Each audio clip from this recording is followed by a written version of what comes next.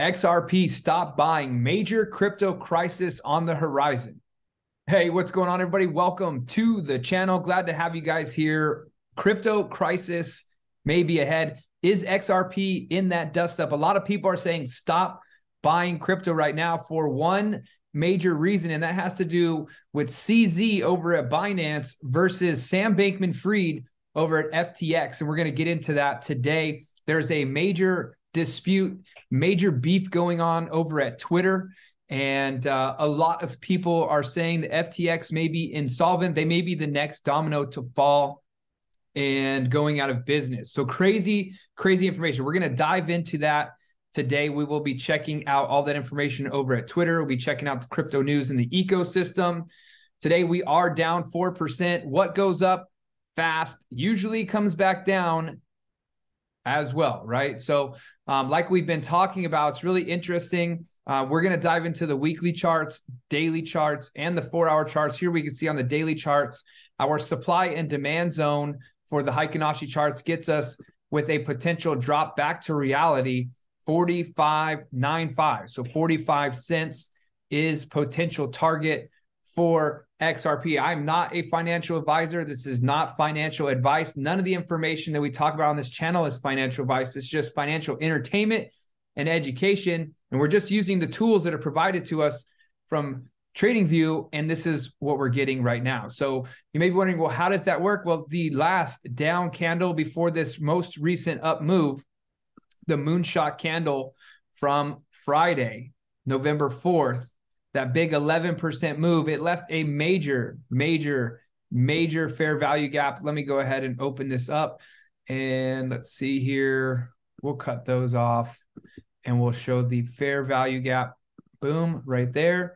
So you can see there is this fair value gap right here. Now, it did come in. So when this candle closed, by the way, when this candle closed on Friday, this whole entire area was a fair value gap all the way back down to the wick of this candle from Thursday. And that's where the top of our supply and demand zone is. And so there is potential that it comes back and fills that full fair value gap to that spot. And that's why we're talking about that there. Fair value gap. So here, let me show you. Let's use the replay tool here and we'll go back to here and we'll go ahead and hit the play button so you can see what I'm talking about. So as that candle turned on, it's a little bit fast there. Let me go and replay that again.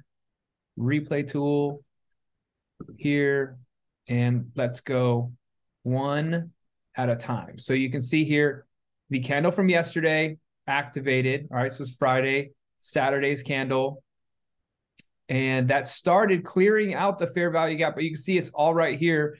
And then today's candle, because it got to the 50% level of this, it basically just erased it from the charts altogether. But if we flip back to the 4 hours, you can see there's one there. And there's even one right here, getting in deeper to the supply and demand zone. Again, this one is the daily. So let's go ahead and look at where is our 4-hour supply and demand zone candle. It's going to be this guy right here. And we'll put it right there. And you can see the fair value gap right at the tippity top of that. So very likely, if this plays out the proper way, we could see price returning back down to this fair value gap and filling into this supply and demand zone. And it has been quite the drop this last 4 hours. So right now we do have 24 minutes left in this 4-hour candle. And it was a massive move to the downside, and it continues to pour down. We can look at our hourly candles. You can see it's actually the last 2 hours specifically that have been driving down, but it is leaving upside targets for us on its way down too. So you can see your fair value gap back to the upside. We do have a blue line potential coming down and tapping this here, which is our 1100 exponential moving average, checking in with us right now at 45633, where price is. That's coming up. And that also is going to coincide with a fair value gap as well. So as you guys know, on my segments on this channel, I do talk about the fair value gaps a lot because they work. We also see here that when price, the 1-hour candles, when the RSI dropped below the market baseline on our TDI RSI indicator, you can go find that for free on TradingView. you can see once that drop happened, traded sideways for a little bit, and then finally it made the move down when the bearish divergence on the 1 hours kicked in, and it's been a drop ever since. These last two candles been obviously the steepest drop, and that is not just for XRP. We see Bitcoin having a massive drop. We see Ethereum having a massive drop. We also see Shiba Inu having a massive drop.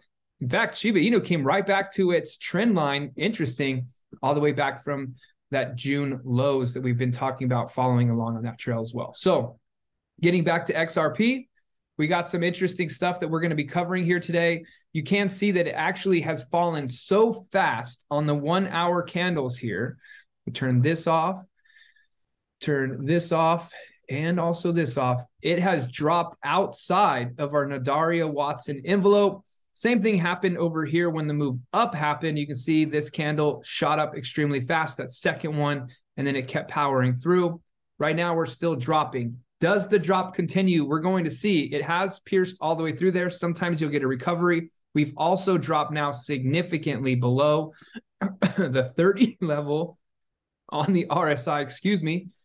We're all the way down to 22 on the oversold level on the 1 hour. So it's going down a little too fast on the 1 hours as well. We check here on the 4 hour chart. It's coming right down to the bottom of that zone. So we'll see that.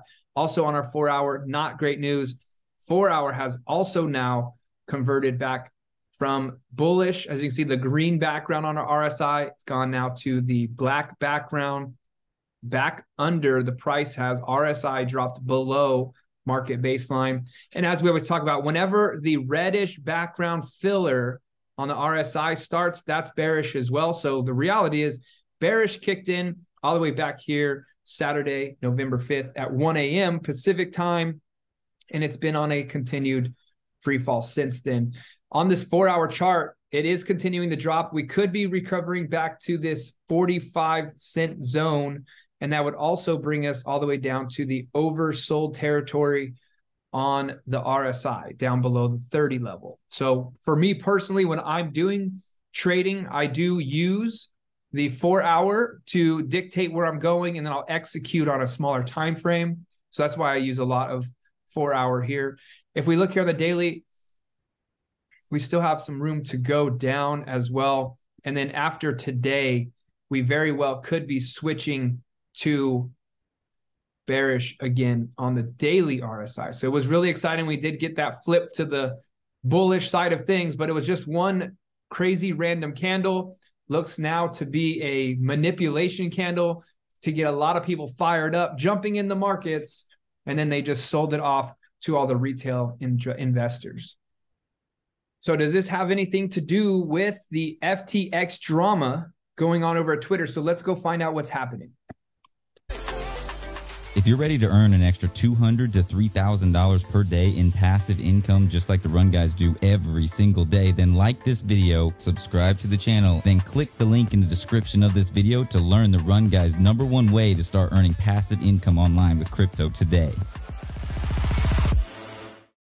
All right, guys. So here is CZ on Twitter, the owner of Binance, and this goes back a little bit deeper. So we're going to come on down and find the original post that I was wanting to show you guys here.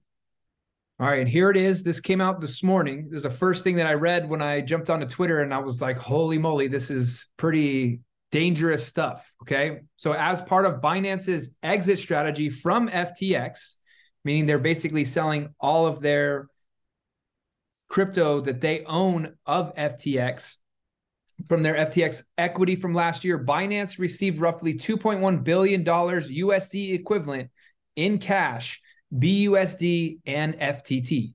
So the FTT token, due to recent revelations that have come to light, we have decided to liquidate any remaining FTT on our books. Now, we have not gotten what these recent revelations are. He did not state those specifically, but there is talk behind the scenes of what that could be, and I will bring that up as well. We will try to do so in a way that minimizes market impact. Due to market conditions and limited liquidity, we expect this will take a few months to complete. So they're going to continue selling off their $2 billion worth of FTT tokens, okay? And they're trying to get out as soon as possible. But as he says here, limited liquidity. That is something that stood out to me, meaning that like if he wanted to sell $2 billion worth of FTT, they wouldn't be able to, basically, is what he's saying there. There's not enough. And that's the insolvency issue we're going to talk about. Binance always encourages collaboration between industry players regarding any speculation as to whether this is a move against a competitor. It is not. So he's not doing this to try and bankrupt FTX, which FTX did do to Voyager and several other players in the industry that have recently gone bankrupt. But our industry is in its nascency, and every time a project publicly fails, it hurts every user and every platform. So what if you had $2.1 billion worth of FTX tokens, FTT is the token name, and then they went out of business and you lost $2 billion? You would look really bad. So he's saying that right there. Every time a project publicly fails, it hurts every user, every platform. So we typically hold tokens for the long term, and we have held on to this token for this long. We stay transparent with our actions is the final tweet of that. Now, because of this that came out, Caroline from FTX sent out a tweet as well saying, hey, CZ Binance, if you're looking to minimize the market impact, because he said, we don't want to hurt the market. We already know it's going to, selling this much token. Well, they're offering to buy it right now for $22 a token. If we look at the price of where FTT is right now on the daily, so when that tweet came out, by the way, that tweet was at 8:03 a.m. So let's go to our 1 hour charts here. Let's go back to 8:03 a.m., which would have been here. And at that time, it was trading at or around 22 cents anyway. Okay. So at or around 22 cents. Now, what you'll notice here, which is kind of strange as well, look at this crazy situation, obviously manipulation of the market because of the bad news, good news, whatever came out, craziness. But if you look at FTX token, FTT, and you look at the bands here, this is the volatility bands of how much volatility is buying and selling going on, okay, of FTT. And then let's say we look at Bitcoin. Look at the difference in those bands. And then let's say we look at, for example, Ethereum. There's lots and lots of room in those bands. Well, there's not here. It's very tight. The liquidity is not there, right? So there's not a lot of trading volume going on regardless. Until right here, there was some massive, massive volume. So after this was said this morning, price did pump a little bit. And since then, it has started to come back down. Currently trading at $22.29.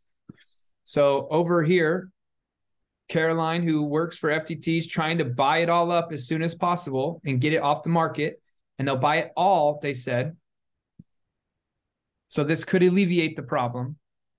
And here's a lot more research that we're going to cover on this whole entire situation. So is Alameda Research insolvent, meaning are they bankrupt? That's the company that Sam Bankman-Fried owns along with FTX, side by side, basically sister companies. And according to a recent leak, the firm's finances rely on the same scheme that destroyed Celsius Network.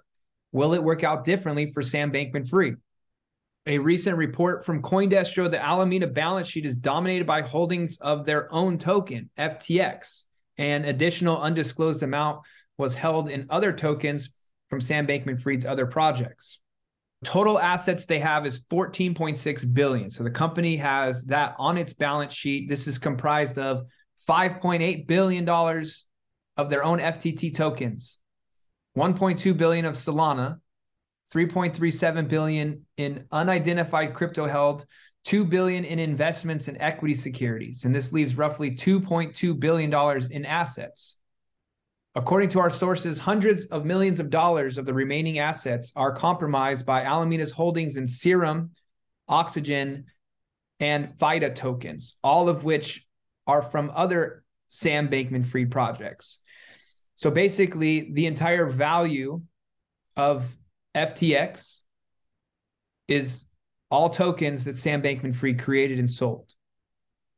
Total liabilities, $8 billion. So that means that they have roughly $2 billion in assets. That means they could sell all of their assets and they would get $2.2 billion. Liabilities, meaning things that they owe money on, is $8 billion, of which $7.4 billion is loans, with another $292 million worth of the FTT token owed. The remainder is unidentified by the CoinDesk article. So some of you guys may be listening to this being like, well, I hold XRP. I don't really care about this. Well, this is big, big news. So if you guys remember when Terra Luna went bankrupt, right? Their system failed because of a different reason, but it failed because they didn't actually hold as many Bitcoin as they said they had that would have covered the amount of the price going down, right? So when they were supposed to algorithmically put Bitcoin into the system to pump the UST price back up, they didn't have enough Bitcoin to do it. And in fact, it was FTX that was caught shorting the system. FTX was purposely trying to put them out of business when they found the compromised situation. So one of two things are going to happen here. Either someone's going to come in and force the price to continue to drive down, or Sam Bankman-Fried, who has backing by a lot of the United States government, actually is trying to hold him up. He's the one that's fighting for all of the different regulations that he wants only his company to benefit from. So does he have enough pull and leverage with the government behind the scenes? We don't know. We're going to watch this play out and see what happens. Personally, I don't care for Sam Bankman-Fried. I think he's really, really bad for the industry because of the crap stuff he pulls. And it's funny when a lot of people write fluff pieces on him. He's the white knight of crypto and this, that, and the other. But I don't want to see him going out of business because that could tank the market. This could be the next Black Swan event. So we had Terra Luna, right? Then you have Voyager, and then you had Celsius, and then this one could be it as well. So not exciting. So the firm's solvency rests on crypto tokens issued by related parties. So this might sound familiar because it's the same model that Celsius Network and many other crypto firms to spin billions of dollars in assets out of thin air. We call this the flywheel scheme, and this is what happens. They create a token. You pump the token price up real high. Mark the gains on the balance sheet. So it looks like your company's pumping and it's doing well. Show the gains to investors. Hey, look at how much money we made this year. Raise cash through equity sales and loans. So you have people start to back you, giving you cash flow. And then you create another token. You pump that, and you just keep on doing that around in circles, which is what Celsius was doing. And then the flywheel schemes enable firms to mark their illiquid token holdings, meaning the tokens they can't sell. So remember, Binance wants to sell $2 billion worth of FTT tokens, but due to liquidity reasons, they can't because it's illiquid. There's not enough actual cash backing it. It's kind of like the Federal Reserve used to be backed by the US or by gold standard, right? Now there is no gold backing anything. It's just all thin air. Well, this is what's going on with FTT. FTT token is out of thin air. They created the token and they said it has value. But if you try to sell all of your FTX token and you have $100 million, you have $2 billion worth, it would literally suck every cent of liquidity out of the market, which is what's crazy. Throw in a little market manipulation and we can generate billions in assets. At least on paper. In reality, these tokens cannot be monetized because the markets are so distorted. Celsius token was the great example because Celsius bought tens of millions of dollars of their own token to keep the price high. Because then you have, if you have a token you just created, market cap's $1 million, you go out and raise $10 million. Well, you could pump it into the coin by buying your own coin. It inflates the price and it looks like you have a bunch of money, but reality, that's investors' money that you have to pay back to the investors eventually, enabling them to score $750 million in investments. Celsius couldn't afford to keep buying the token. The price collapsed. The flywheel spun in reverse, shredding the balance sheet. Creditors are stuck with hundreds of millions of dollars in Celsius tokens. Also, a lot of you guys were part of Celsius probably. And then, I can't tell you how many people that I know that are stuck with Luna tokens still, right? Hoping that one day it'll go back up and pump to the moon again. Selling even a small fraction will crash the market to zero. Alameda finds themselves in the same position. They hold more FTT token on their balance sheet than tokens currently in circulation, according to market aggregators. So FTT has almost no organic demand, with a fraction of the volume and the active addresses as comparable crypto tokens like Link. FTT's transfer activity through FTX is just a big circle through wallets controlled by Alameda Research. So they just buy and sell to themselves over and over, and it looks like there's a bunch of trading volume going on. And remember, this is how Sam Bankman-Fried got rich anyway. He was doing arbitrage of Bitcoin. He was literally flying around the world, buying Bitcoin in Asia, going back to America and selling it, going here, there, everywhere. And instead of, so that it takes a lot of work to do all that travel and make all that money, right? But what if you could just do your own coin and do the same thing? Our sources and research indicate that Alameda also holds several $100 million worth of related crypto tokens, SRM, Oxy, FIDA, and MAPS, all minimally active Sam Bankman-Fried projects from 2021. Like FTT, these positions exceed the circulating market cap of the tokens. Go take a look at the trading volumes for these tokens. It's worth a laugh. All of this to say that if CoinDesk and our analysis are correct, Alameda Research net equity is exceeded by the unrealizable value as they describe FTT, Serum, Oxy, MAPS, and FIDA. Their financial situation is precarious, to say the least. So in reality, they could save themselves. They just need to raise some money, right? So this doesn't even factor in the likely overvalued equity investments, Solana and other crypto assets on their balance sheet. And what's weird is they hold like not zero, I can't say that. They hold very little Bitcoin and they hold very little Ethereum. All like the top blue chip tokens, they hold none, barely, okay? So one has to wonder, who does Alameda Research owe $7.4 billion to? And how are they going to pay them back? And here's another person, Duo9, tweeted out, turns out FTX CEO has billions in assets under Alameda Research consisting of FTT tokens issued by his other business, FTX Exchange. Print $3 billion worth of FTT tokens from nothing, thin air, because he made them, right? When you create a token, you can say how much you want in circulation, and then you go out and sell them. Send them to Alameda as collateral. So now Alameda has all this money, and you can borrow, you can get loans against the coins you hold if they hold value, which is kind of like Bitcoin, right? You can get loans against Bitcoin because people trust Bitcoin for the future, and then you get free cash. And then you have this guy right here, crypto. This just got posted at 3:06 p.m. from Rand New Honor. I don't even know the guy, but I guess because I searched this topic, it's feeding into my Twitter. But get your funds out of FTX. This is financial advice. I'm not giving financial advice, by the way, but people are having problems withdrawing. You are late about 8 hours. FTT added to my short position.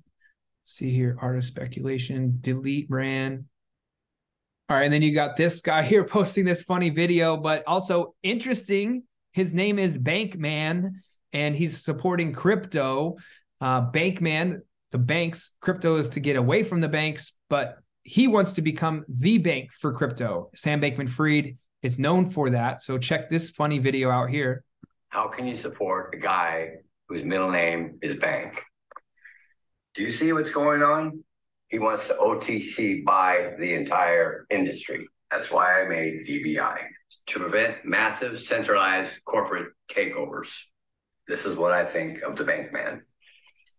All right, and then this is the latest tweet, or the second to latest tweet. I'll show you the latest one from CZ. Liquidating our FTT is just post-exit risk management. Learning from Luna, we gave support before, but we wouldn't pretend to make love for after divorce. We are not assisting anyone, but we won't support people who lobby against other industry players behind their backs. Onwards. And then as part of our exit strategy, this person right here, Crypto King, asked, if you don't mind me asking, if the tokens weren't locked, why did you wait until now to sell? Issue with FTX or liquidity providing during the bear? He said, not locked. We usually just hold. It removes any doubt that we would attack a competitor. Not financially sensible. We want the industry to grow together, but there's a limit to hold. LOL. If you're ready to earn an extra $200 to $3,000 per day in passive income, just like the Run Guys do every single day, then like this video, subscribe to the channel, then click the link in the description of this video to learn the Run Guys' #1 way to start earning passive income online with crypto today. So this is a very fluid situation right now. On the hourly, it's showing bullish for the moment, even though price is dropping a little bit. But once this drops below, the RSI drops below market baseline, we go bearish. Let's look at the 4-hour.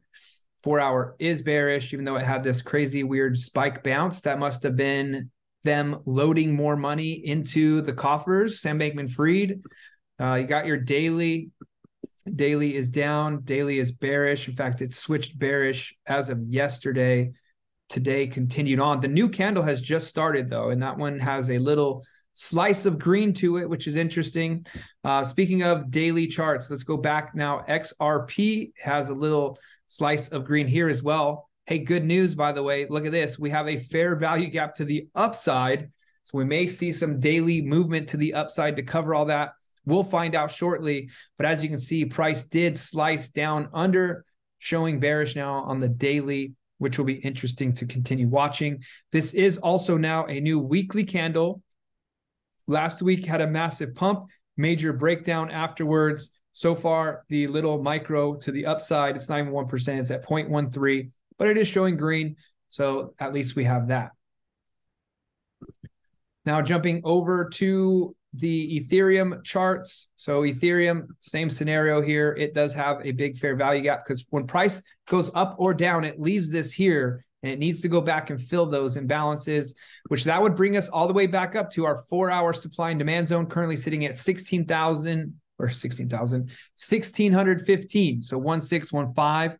However, if it continues to drop and it falls below this support line here to the downside of 1544, drops all the way below that of 1524, it could be coming to fill our lower side fair value gap we've been talking about here. The top side of that is at 1457, and the bottom of that is all the way down at 1375-ish. So we'll continue to monitor and track that. Make sure you subscribe so you can be here along with us on that journey. Bitcoin, same scenario, lots of daily fair value gaps to the downside. Definitely more bullish on Bitcoin than the Ethereum charts. And, right now, XRP is looking bearish, unfortunately, but we can see that right there. And then let's go to our other ETH chart here. We already got that taken care of. So there is a support level here at 1420. 1420 price could be coming back to for a support. And that also fills the 50% level of that fair value gap there.